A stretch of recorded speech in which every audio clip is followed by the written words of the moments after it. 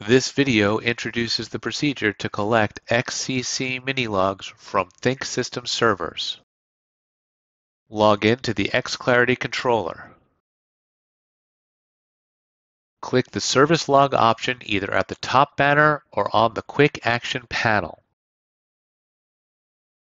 Click Service Data Log and check the checkboxes to optionally select the information if needed.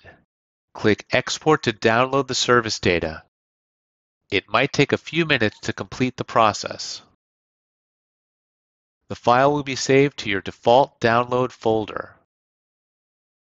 You may click on Browse History to download the previously collected service logs at any time. You can expand the zip file to read the exported HTML content within any browser. Individual log files are also provided side by side in JSON format.